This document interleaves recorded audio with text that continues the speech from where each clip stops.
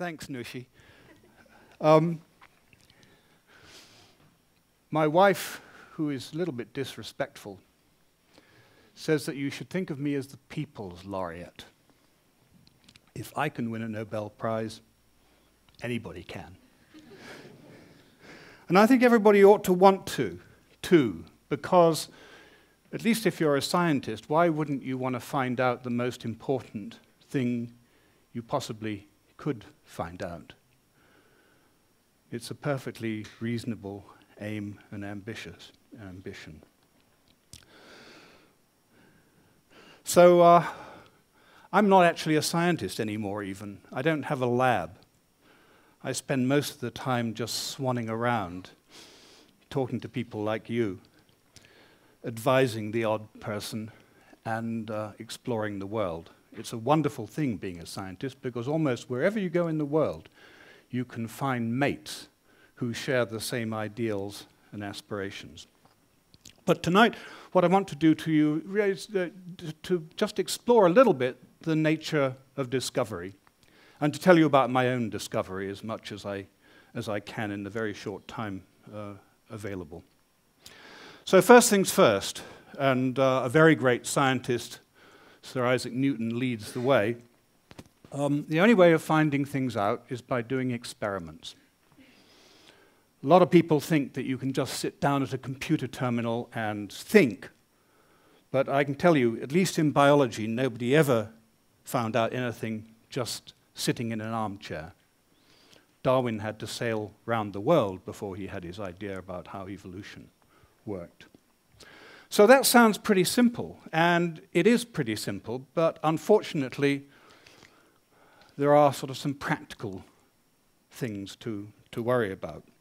And the first thing is, of course, people say that science is a knowledge-based thing, but I think science is an ignorance-based thing. I mean, you only find out stuff when you don't know what's going on. So to me, it always feels like a fog of unknowing. And people say, well, what are you going to discover next? And of course, you don't know what you're going to discover next. That's the whole point about discoveries. You don't know what's going on. You turn over stones and you hope that there's something interesting crawling out from underneath, but it doesn't always happen. Sometimes you turn over the stone, there's nothing there at all. So I think you can at least promise to go on a voyage of discovery, but you can't guarantee that there will be a pot of gold, hidden treasure, at the end. And then, you know, we can all find out silly, trivial things, like when's the next train home. It's easy now in the internet and all that stuff. But how do you choose a problem? Isn't that easy? I mean, you might say, well, I really want to understand how the brain works. I mean, that's a pretty good problem. But actually, it isn't a very good problem because it's too hard, it's too difficult. Our brains are encased in, do you know, the simplest brain that is known? We've known the complete wiring diagram for about 25 years. It's the brain of a little tiny worm, and it only has about 147 neurons to rub together. But they still don't know what makes the worm wriggle. Pretty feeble. So I say, you know, when you come to a human brain which has got something like 10 to the 12th neurons in, connected in very complicated ways, that's too difficult a problem for the time being. So you have to break it down into simple problems. There's one other problem I should mention that we have, which is that if you're a good scientist, you have a problem and you solve the problem, then you have a real problem because you don't have a problem anymore. So it's a hard life. My PhD advisor said, Tim, you know, this is a manic depressive business, and it's mostly depression. And I think he wasn't far wrong. So, you know, I mean, that's the other problem. I mean, when you tackle a problem, how do you know that you can solve the problem? Maybe you don't have the techniques. Maybe there are 18 things you need to know before you could really tackle that problem. It is a hard life. Nevertheless, there are places in the earth where people seem to do better at it. I think the answer is that you can create a nourishing environment to do science, And who better to tell us how to do that than the late, great Max Perutz, who was probably the greatest scientific director I ever came across. He was an X-ray crystallographer. He discovered the structure of hemoglobin, a complicated structure which people at the time would have said was probably impossible to do. But he did it, and he then went on to choose absolutely wonderful people for this lab in Cambridge, and he got together with people like the famous Francis Crick and Sidney Brenner. And they produced an absolutely magnificent environment in which to do science, and it's very interesting to see what he says about that. And the quotations up here behind me give some indication of his philosophy. So he says that people came to see him to say, you know, how do you do it? They have to have something like 20 Nobel Prizes in this lab over the years. Absolutely amazing. And, you know, what have they got that the others don't have? I mean, well, maybe once you've got 20 Nobel Prizes, it's an inside job, and they just sort of nominate each other. And there is something of that, actually. But I think it's more by example than by corruption. Yeah, anyway. So, you know, how was it done? So he says, you know, I think of Florence in the 15th century, where there were only 50,000 people, and there was this amazing flowering of great art by any standards, perhaps the greatest flowering of art that's ever been seen. So, you know, what happened? Did the government send in a gang of interdisciplinary, you know, did they make up this sort of special interdisciplinary thing? Was the whole point of putting together poets and sculptors and artists and stuff like that? No, of course not. It was the individuals. Of course the individuals were supported. Of course there were people there who were rich as Croesus who would buy and commission their art. But what happened was that people from all over the world came and gathered there because of that patronage, and they sparked each other off. And they were, no doubt, as competitive as hell. And that's probably what did it. And what Max says is, and I absolutely believe this, is that, you know, creativity comes out of individuals. It doesn't come out of committees. It comes out of clever people working hard. And the discoveries, you never know where they're going to come next, but for sure, if you're looking in interesting places, you're more likely to make a great discovery than if you're not. So, interesting places. Now, this is an interesting place, and I bring it up because this is where I made my Nobel Prize winning discovery. It's a very beautiful place. It's called Woods Hole, Massachusetts, and it's where you take there the ferry docks. You go to Martha's Vineyard or Nantucket from there by ship. There are 2 labs, 1 bank, 1 post office, couple of bars, not a lot. And the 2 labs are the Woods Hole Oceanographic Institution, where they sort of run spies. They have these little sort of torpedo-like things equipped with a listening device, and they send them around the world. That submarine that went to find the Titanic was actually looking for a hydrogen bomb that the Americans had lost. The Titanic story was just a cover. Of course, it did find the Titanic, and that's great, but you know, that wasn't really its main purpose. So we once rented a house from the woman who ran a sort of den mother for these people. It was very interesting. Torpedoes, and when they came back, you know, they would sort of swim their way back from wherever they'd been, looking at these Russian harbors or whatever, and you plug them into your laptop and find out where they'd been and what they saw. Wonderful. Now, the other lab, about 100 years old, is the Marine Biological Laboratory, and that's where I went, because I wanted to study sea urchins. Now, why did I want to study sea urchins? Because I'd heard about sea urchin eggs in my first year of graduate school. And a very great scientist who worked at Caltech in Pasadena, near Los Angeles, had discovered that when sea urchin eggs are fertilized, they turn on protein synthesis, and that's what I wanted to study. I'll show you that in a second. So here I am getting sea urchin eggs. You give the poor female sea urchin a little tingly electric shock from a Bell transformer, 12 volts alternating current makes her shed her eggs. Do the same thing to the male sea urchin, and he sheds his sperm. Mix the eggs and the sperm together, and what do you get? Baby sea urchins. Here they are. Aren't they cute? I mean, they're I think they're lovely, absolutely lovely.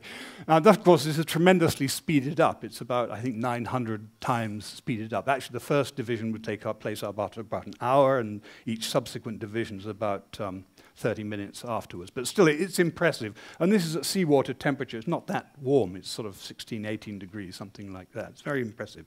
So they're specialized for cell division. I don't know if you noticed, but these divisions were very synchronous, and actually that was the key. I didn't realize the importance at the time. Just thought it was nice. And this is what I was really saying. This is really boring stuff, right? I mean, here we have, you're measuring protein synthesis up the side, time along the bottom. That's the rate of protein synthesis in unfertilized eggs. It's practically nothing, actually.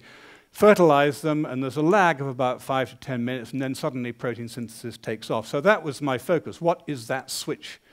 What's the molecular basis of that switch going on there? And over the years, I must admit, I did not make a lot of progress in studying that, or rather in understanding it. And one of the reasons was because sea urchins only have eggs for about a month of the year, in this case, in roughly speaking, July. So that by the end of July, there are no more sea urchin eggs. You can do no more experiments. So what I would do is go home, build castles in the air of great hypotheses, come back the following year to Woods Hole, do an experiment. My hypothesis would crumble to dust at the first experiment, and that was it. Then you didn't have enough time to think of what the next experiment ought to be. So it wasn't very satisfactory.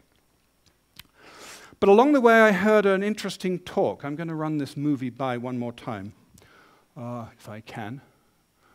Let me see if I can go back one. Yeah, let's try it again. So these are slightly different. These are starfish eggs. And watch what happens. Absolutely amazing. They have a structure and just dissolves away. And basically, what happened was that people did some experiments and discovered that that switch was caused by the activation of a mystery thing called maturation promoting factor. Let me show you another movie to see, you can see a little bit more clearly what's going on. It is like a sort of Polaris submarine firing a missile. There are chromosomes all lining up, and then whoomph! Fantastic. I love that movie. It was taken by Peter Lennart, a friend at in Heidelberg. It's a brilliant, brilliant movie with triple labeling and stuff. It's fantastic. Anyway, so this was all done by this magic factor that catalyzed cell division, an enzyme that catalyzed cell division. When I heard about that, I thought, wow, that's a cool thing. And people had great difficulty in purifying it. And it wasn't my problem. I just thought, gosh, you know, what is catalyzing all this cell division? Began to think about it a lot.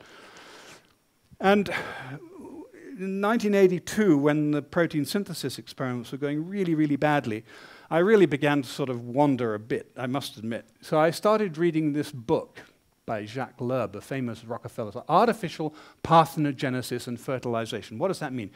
Virgin birth. You can stimulate these eggs to develop without sperm. Now, to me, I was brought up in a very religious household, and the idea of virgin birth was actually something that I'd, learned at my mother's knee. It was an article of faith. And so the idea that one could actually do experiments on virgin birth was really rather attractive. I mean, by this time, I'm afraid I'd lost my faith.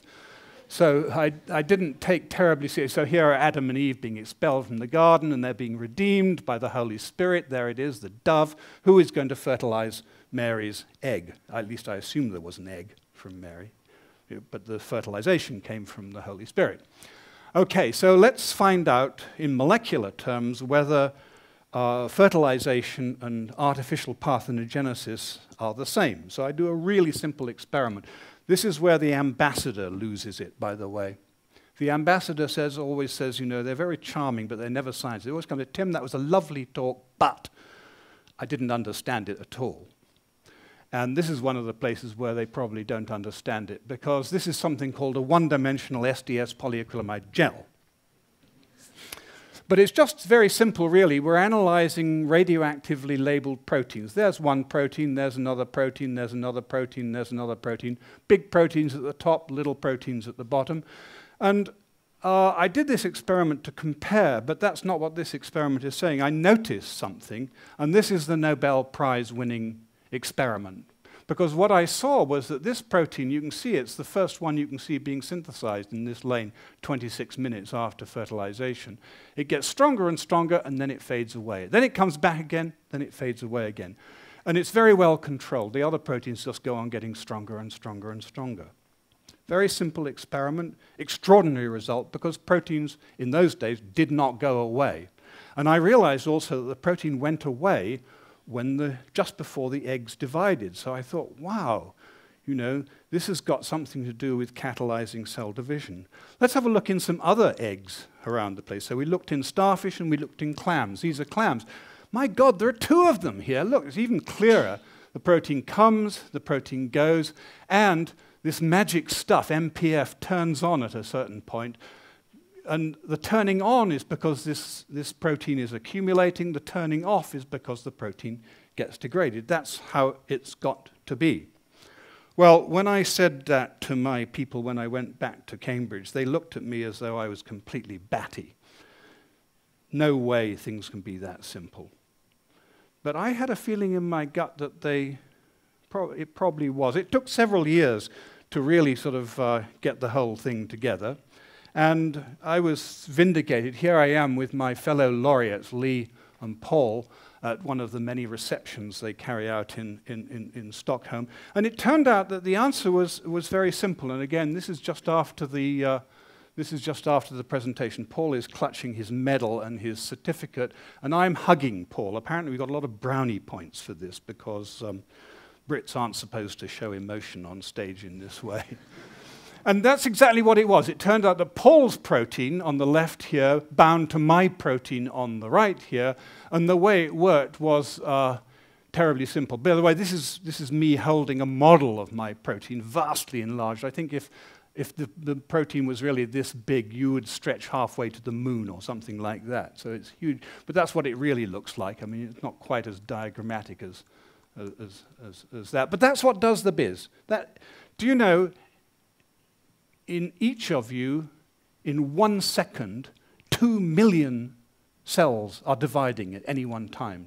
2 million, mostly in your bone marrow, making new blood. Fantastic. Huge amount of cell division going on in this room, and it's catalyzed by this guy here. Amazing. So really simple. Once you understand what's going on, and we didn't beforehand, the cell makes cyclin. That's what I called it, because I was a very keen cyclist at the time. So and it goes up and down. Joins onto Paul's protein, catalyzes mitosis, the cyclin is degraded, CDC2 turns off you go. Easy peasy, once you understand. Before you understand, you haven't a clue what's going on. Random observation, looking for something completely different, completely screwy, molecular religion. So the great Erwin Schrödinger of cat fame said, science is a game. And I absolutely agree with that. And it goes on, but a game with reality. You get to check. Fantastic. So the aim, in my view, the secret of successful science, is just having fun. Thank you very much.